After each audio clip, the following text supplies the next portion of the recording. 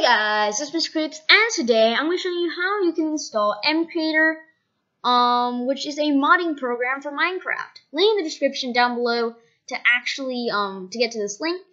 What you want to do is you just want to press download. I have Windows, but there's also Mac and Linux. I'm going to press that.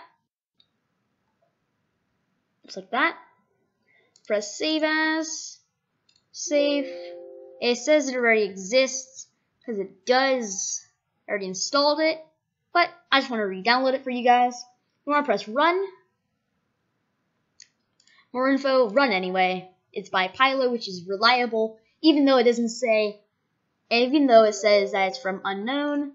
Click yes. It's going to set you up. This is the end user license agreement. It's going to save all this. And right now, what it's doing is it's saving. Yeah, this happened again. Of course it does. Retry to try again. Hopefully this doesn't happen to you guys, but this is the second time it's happened to me. And error opening file for writing. Click abort to stop the installation. Try. Ignore, I guess. Ignore. I'm gonna ignore it.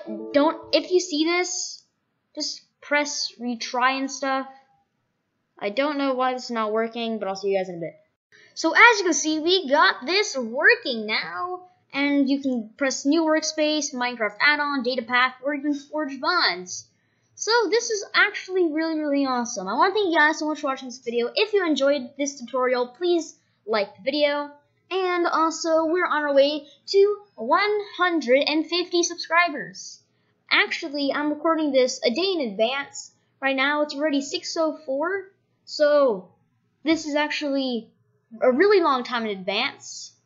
And actually, I gained a subscriber since the last recording. So, I want to thank you guys so much for that. And I'll see you guys all next time. Goodbye, guys.